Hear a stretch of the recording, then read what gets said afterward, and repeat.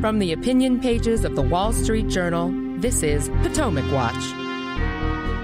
Israel preempts an attack by the Hezbollah terrorist group on its territory with precision targeting on rocket sites that were poised to fire at Israel. We'll talk about the latest military exchanges in the Middle East and how they'll affect the negotiations for a ceasefire in Gaza. Plus, it's the third anniversary of the terrorist attack in Kabul that killed 13 Americans trying to defend the chaotic U.S. evacuation from Afghanistan. Welcome.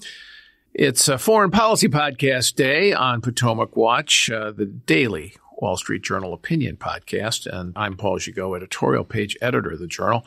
And I'm here today with my colleague, Elliot Kaufman, who's been closely following Middle East events with excellent sources in the region. Welcome, Elliot.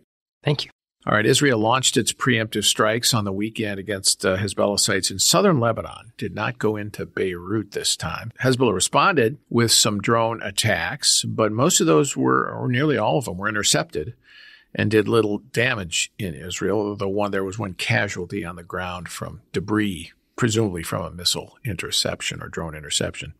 Let's listen to Michael Herzog, the Israeli ambassador to the United States, on the strike. I believe that the success of our operation yesterday prevented an escalation to a major war. The threat is still there. We still need a settlement with Hezbollah in southern Lebanon.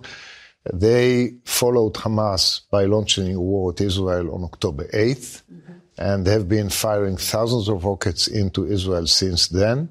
We give a chance to diplomacy, and we hope it works. But if not, we have nearly 70,000 people in Israel, northern Israel, away from their homes, refugees in their own country, and we have to make sure they can go back safely to their homes.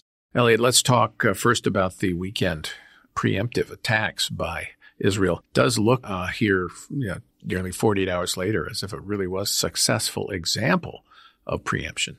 Because things are relatively quiet now. And we don't have to take Israel's word for it that Hezbollah had this whole plan to launch a major attack, not just on northern Israel, as they have been doing for some time, but also central Israel. Hezbollah's own leader, Hassan Nasrallah, has said so. In fact, he said, our plan was to launch at 5:15 in the morning. Israel attacked at 4:45 a.m., right around there. So very close timetable here. It seems like from what we can tell, it was successful at destroying a lot of rockets, a lot of rocket launchers. Hezbollah still got over 200 rockets, a few dozen drones out there at Israel, but a quantity that Israel could manage. And so, like you said, the results of this sort of long-feared retaliation, as Hezbollah frames it, ended up being far less than the worst case. And I think a lot of the credit for that has to go to the preemptive attack. So Hassan Nasrallah did speak after the exchange, and he, of course, claimed great victory against Israel and claimed that they accomplished what they wanted in northern Israel. But the problem he has is that they didn't do much. And I don't know if that gets through at the grassroots in Lebanon, but it probably does to some extent because people know it wasn't an overwhelming successful attack on Israel. But the question becomes, why is Nasrallah willing to essentially stand down after this modest reprisal? Well, that's going to be the question, whether this attack was enough of a success to allow him to do so. That's how he framed it in public. He said, we are going to assess the results of this, and if it is found to be satisfactory, then we won't need to do a further retaliation. Now, he is claiming that those missiles got through and did great damage on Israeli military bases, Israeli intelligence bases, all across Israel, and Israel is simply covering up all But there's of that. no evidence of that. There's no evidence of that. And especially off military base, if there were evidence, it would be all over social media. In a free society, you just can't cover up things like that anymore. So it's hard to believe, and the Lebanese don't seem to believe it, and that is Nasrallah's problem. the incident of one of their rockets scoring a direct hit on an Israeli chicken coop in the north of Israel has sparked intense mockery of Hezbollah on Lebanese social media, that they can hit Israeli chickens. What about Israeli military? What about Israeli cities? And that's a problem for Nasrallah if he wants to walk away from this thing. So Israel did hit a couple of more sites in Lebanon on Monday because they detected some more potential rocket launches. The other question that remains here is, what about Iran? Iran is the organizing actor of all of the proxies like Hezbollah, like Hamas, like the Houthis in the Middle East. And it has promised a painful response, I think was the direct quote, to the Israeli assassination of Ismail Haniyeh, the Hamas leader, on a visit to Tehran. That's what they promised, but we've been waiting for any kind of military response. The fear was that they'd launch another attack like the one in April that required enormous interception capabilities by the U.S., Jordan, and Israel. But they haven't launched anything like that. And after the Hezbollah attack this weekend, a spokesman for the government in Tehran said, well, it was a great victory over Israel by Hezbollah. Well, as victories go, Israel will take that defeat. But that's their story, and they seem to be, sticking to it. Hezbollah is the crown jewel in the Iranian proxy network. It is more of a proxy of Iran than almost any of the other groups that we talk about, like, for instance, Hamas. I mean, Hezbollah is the Lebanese branch of Iran's Islamic revolution. It believes in the theological significance of the Iranian Ayatollahs. And they're both Shiite. Exactly. So there is real control there. And so this Hezbollah response can be seen as part of the Iranian response, but at a distance. It certainly isn't the full Iranian direct response that was promised.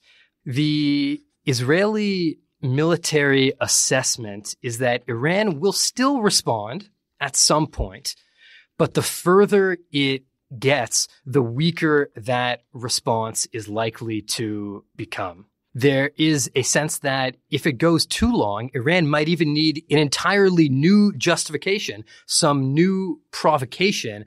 Otherwise, people are going to forget about this thing. Are they really going to embroil Iran in something over an attack so far back? All right, we're going to take a break, and when we come back, talk a little more about potential Iranian response and also what impact will these latest exchanges have on the negotiations for a Gaza ceasefire when we come back. Welcome back. I'm Paul Gigot with the Wall Street Journal on our Potomac Watch daily podcast. I'm here with Elliot Kaufman. We're talking about events in the Middle East and also Afghanistan, the anniversary, 3-year anniversary of that horrible death of 13 Americans in Afghanistan. But let's talk about Iran. Elliot, we're talking a little bit about this, waiting for the Iranian response. Now, the U.S. has deployed considerable military assets into the region since the assassination of Haniyeh. The USS Abraham Lincoln Carrier Strike Group has moved in to buttress the USS Roosevelt Aircraft Carrier Group, Strike Group that is already there. That's a message, obviously, to the Iranians that it might not go well for you if you do launch an attack. Now, Ayatollah Ali Khamenei, the Iranian leader, didn't address the operation on the weekend directly, but he said, quote, according to Iranian media, war has many forms. It doesn't always mean holding a gun.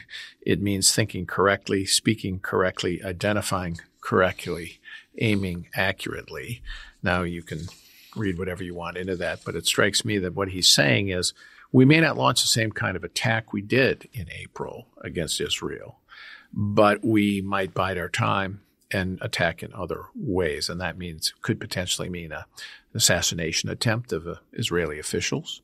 It could also mean a terrorist attack on Israelis overseas, perhaps consulates or embassies or just Israeli citizens in prominent places to do some damage. Now, they did that years ago in Argentina. And remember the failed attempt of an assassination against Israeli officials in Washington, D.C., which was preempted by American arrests. What do you think? Yeah, and also of Saudi officials in Washington. Israel is entertaining all of these possibilities right now. I mean, Iran could try a repeat of April, when it launched hundreds of ballistic missiles, cruise missiles, drones, but it didn't go so well. They had nothing to show for it. And if they would want to have something to show for it, they would have to launch a lot more, probably. And then the worry is, could they do too much damage, invite a large Israeli response, even an American response? You know, those U.S. military assets are there for defensive purposes. That's what has been said, meaning they're there to shoot down missiles and drones. But an aircraft carrier that has weapons that can shoot down drones can also blow up Iranian military facilities, Iranian oil facilities, nuclear facilities. Iran has to worry about those sorts of things when you have that kind of U.S. military force ominously right over there.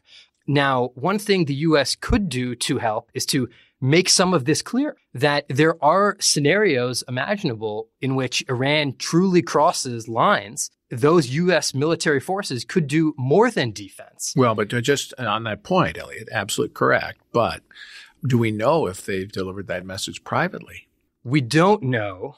The message that has been delivered is that the American interest is in tamping down the escalation on both sides.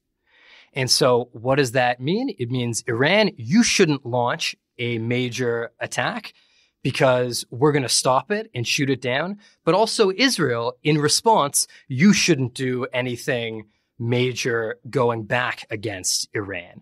So they sort of have it both ways. They have a strong deterrent against Iran just by having those military assets there, but they undermine it somewhat by letting the Iranians know that they don't want Israel responding too harshly either. All right.